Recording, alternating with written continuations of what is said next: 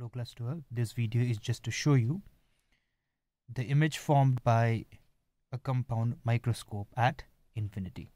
So we have this compound microscope. This is the objective lens, which has a shorter focal length, mind you, and this is your eyepiece, which has a longer focal length as compared to your objective. Now this is your object AB. Now a real image of the object AB is formed by the objective A dash B dash. Now for the image, the final image to be formed at infinity, this real image A dash B dash, which again, mind you, acts as the object for your eyepiece. So this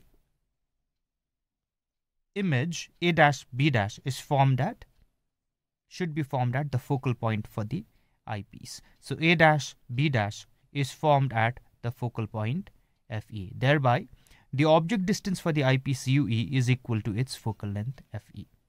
So thereby what happens is the image is formed at infinity.